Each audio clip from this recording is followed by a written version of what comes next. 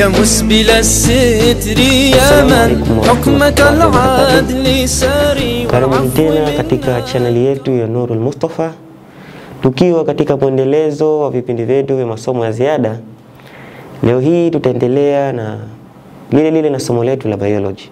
So today we discuss about the topic of classification in the level of form 2, in the topic of classification, subtopic kingdom Plantae.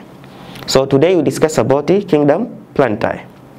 Okay, kingdom Plantae is made up of plant. Kingdom Plantae is made up of plant. The following are general characteristics of kingdom Plantae. 1. They are multicellular organism. Means kingdom Plantae made up of several cells because the cells are divided into two. Some of organism made up by many cells, which are called the multicellular organism, like a plant and animal, and the other is made up by one cell, called the unicellular organism, like yeast and others. So the kingdom Plantae are multicellular organism. Also, they are eukaryotic cells. Means their cell, when we say eukaryotic cell is the type of cell in which cells are bounded with nuclear bonded membrane. So the nucleus of plant cell is surrounded by nuclear membrane. Another one, they are eukaryotic organism. They are eukaryotic organism. When we say eukaryotic organism, are those organisms which manufacture their own food. So the plant manufacture their own food by the process called the photosynthesis. Okay. Also, they store food in form of starch. They store food in form of starch. So the plant store food in form of starch, like animals store food in form of glycogen, as well as fungi store food in form of glycogen. Another one, they are organized into tissue, organ, and system. So the organism here have cells, have a tissue, have organ, and have a system. Also, they show limited growth, for example, opening and closing of flower petal of growth movement toward the stimulus. So they show limited movement, they move. Okay, now let us to discuss about the division of kingdom Plantae. There are 4 divisions of kingdom Plantae. 1 is Bryophyte, second is Phyllocynophyte or Peridophyte, another one is Coniferophyta, and the last one is Spermatophyta. So those of them are division of kingdom Plantae. Okay, let us to cross check one by one till the end. 1. Now let us to discuss about the division Bryophytes. So division Bryophyte, this division include moss and liverwort. So now let us to discuss the general characteristics of Bryophytes. Okay, by starting the 1 point is they generally small in size. For example, mosses, and have a few thick. 1, they are generally small in size. Second one, they have a leaf-like structure called the thallus, and root-like structure called the rhizoids. And root and leaf have no true leaves. By summary, they have no true root, true leaf, and true stem. Okay. Also, they lack vascular bundle, or they lack vascular system. Like when we say vascular system, in the tissue which are xylem and phloem. This tissue is responsible for, like xylem, responsible for absorption of water and mineral salt, and it transported from the root up to the leaf for photosynthesis. Also, phloem tissue, this is the tissue responsible for conduction of manufactured food from the source, means from the leaf to the sink, like root, stem, and other body parts. So the Bryophyte lack vascular system, means lack vascular bundle. Another one, Bryophytes some organisms in Bryophyta are commonly found in moist areas such as river, bank, and other. So they live on the shady areas. Another one, they show alternation generation. They show alternation generation means they have two distinctive phases of the life cycle. They have a gametophyte and have sporophytes. Okay, now let us to show, or let us to discuss about the mosses. Mosses is the one among the plant which are belong in division Bryophytes. So now let us to discuss about mosses. Mosses consist of stem-like structures. Also, mosses, productive part of mosses are antheridium and arachegonium. Means antheridium is the male organ and arachegonium is the female organ. Also, zygote, when you say zygote, zygote develop into the young sporophyte plant which grow still attached to the antheridium. So this one, they undergo sexual and asexual reproduction. They undergo both sexually and asexual reproduction. So they use water for sexual reproduction. Means the sperm is transmitted from the male parts into the female parts by using water. That's why we call it Bryophyte. Sometimes are called the amphibian of plant, because they depend on water for sexually reproduction. Also,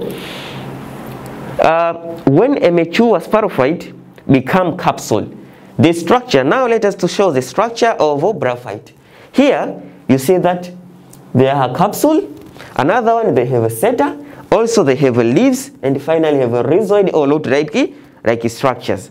So the structure of Bryophyte consists of arachegonium, means male part, and antheridium means female parts. So here we see that they have a capsule, they have a stator, or they have another one have parts of rhizoid, and the final one have a thallus or thallus.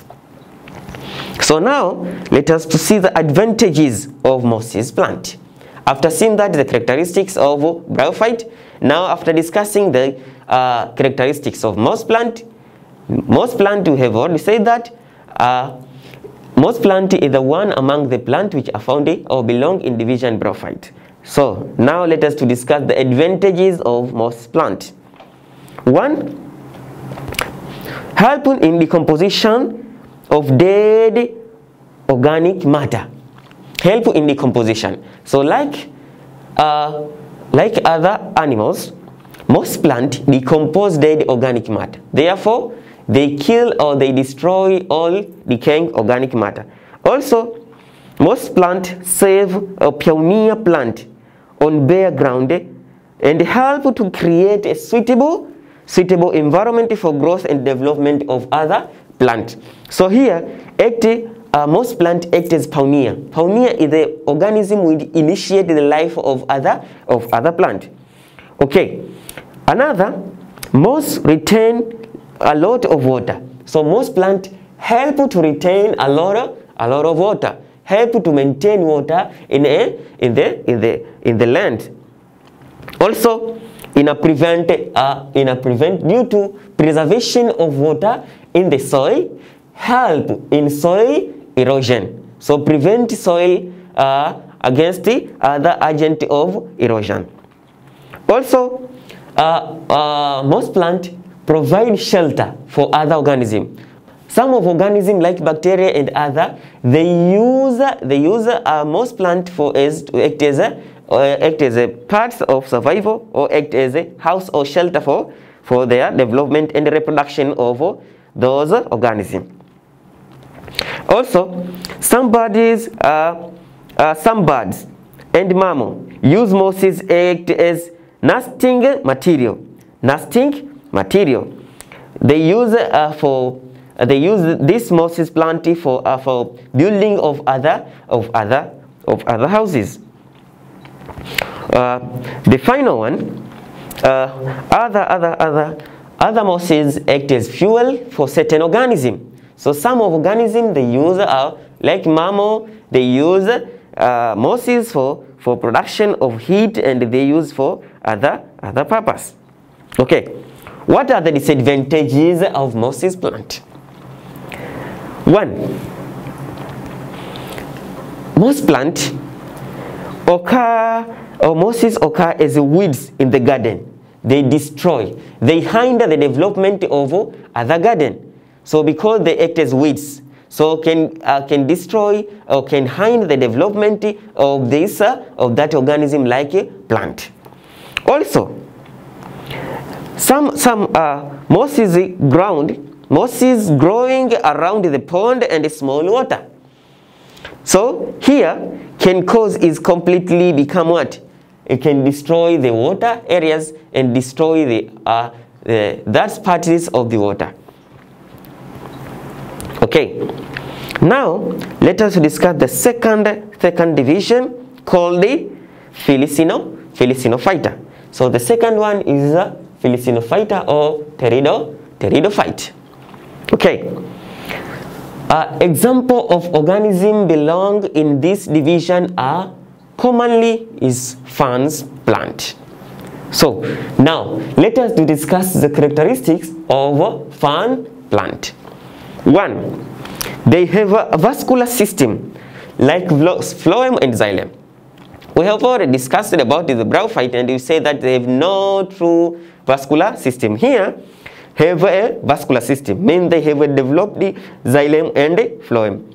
Okay, xylem used for transportation of water from the source or from the root into the leaves for photosynthesis, and the phloem used to transport manufactured food from the source, means leaf, to the sink in the other parts of the body. Okay, also fern, another characteristics, fern have leaves, stem and roots. The fern have a stem, have leaves and have roots. Okay, another one, the life cycle involve alternation generation. The life cycle involve alternation generation, mean that involve gametophyte and sporophytes. Another one, the sperm swim to the female through water. Also they use water for sexually reproduction. The sperm go direct to the female part through directly by using water. That's why we call it amphibia of a certain plant. Okay. Another one, they produce spores. The fern plants have a spore called the ferns plant has a spore producing organ called the sporangium. This sporangium arranged and to produce the spore like structure called the sori. So the fern have a sporangium for production of sori. Okay, the fern plant have a root, have a stem and have a shoot system. Okay, sori found in the leaves, and after the leaves, the whole leaves from the top up to the bottom. This one is called the front.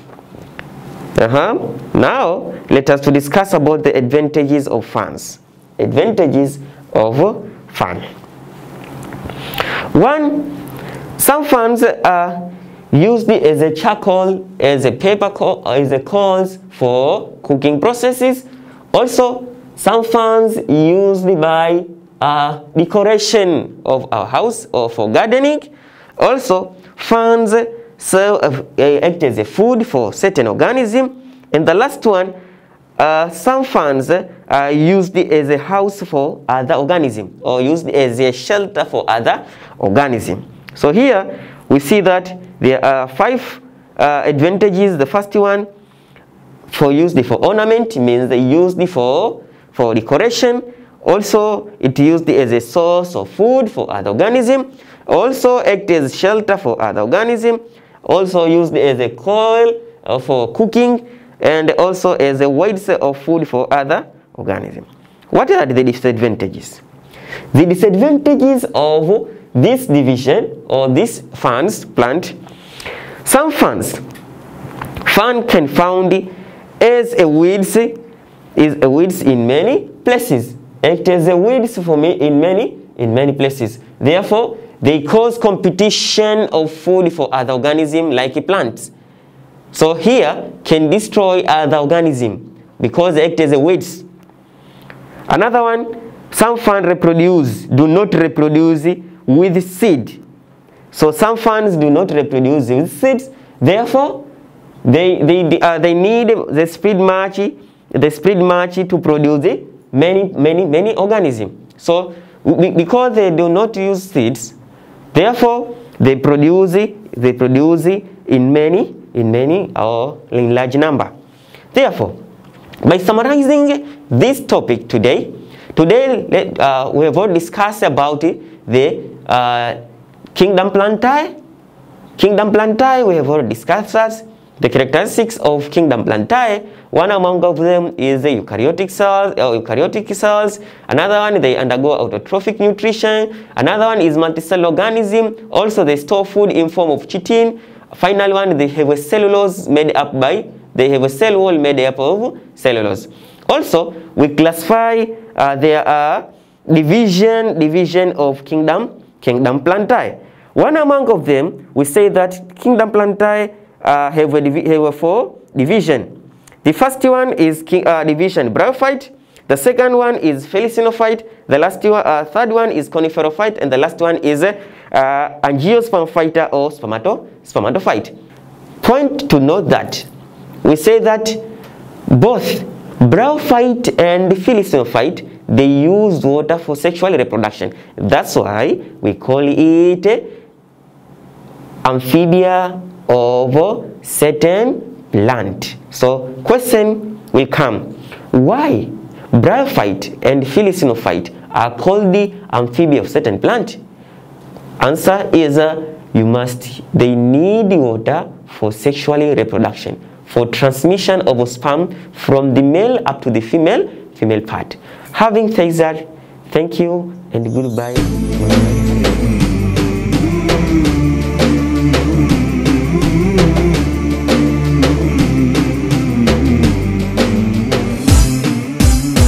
يا مسبل الستر يا من حكمك